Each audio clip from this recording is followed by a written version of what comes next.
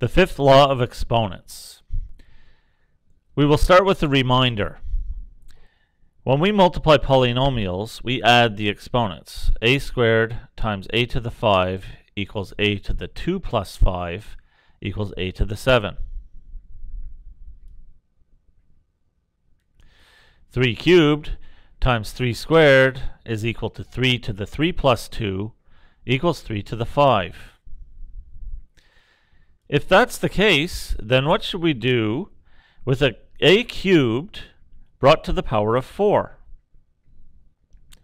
We are not going to add the exponents because that's what we would do if we were multiplying.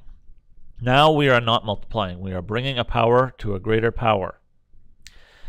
If you guess that we don't add the exponents, we multiply them, you are correct.